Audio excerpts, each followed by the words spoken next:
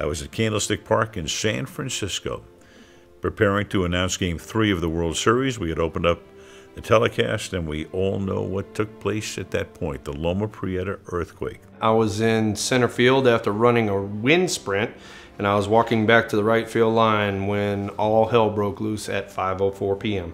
And we knew that this was more than just a small event. This was a significant incident, a significant earthquake. I was driving a 1989 white Dodge Ram pickup truck, brand new. It was crushed down to 22 to 24 inches. A carpet that you kind of go like this and it kind of waves, that's what it looked like. I mean, I've never seen concrete and asphalt do that before. So the lights all went out, so it was very dark in my office. But I was, and I got under my desk, I felt the shaking.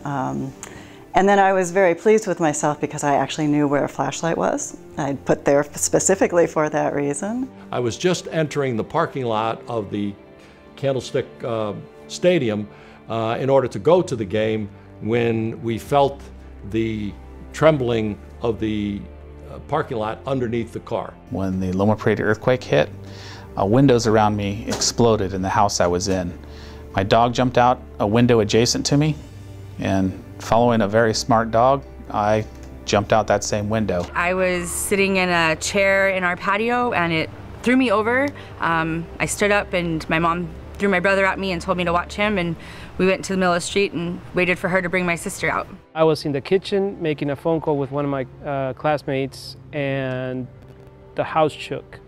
My grandma threw me to the floor, and it lasted for maybe, it felt like 5 minutes, but I know it's shorter than that. I was 13 years old, outside my family's house when the earthquake hit, and then was with my family through the ups and downs of trying to see if the bookshop would survive and coming together to rebuild the store.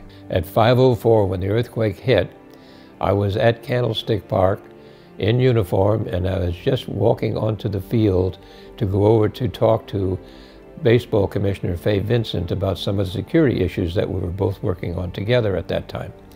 And I felt the earthquake as I was walking across the grass on the playing field.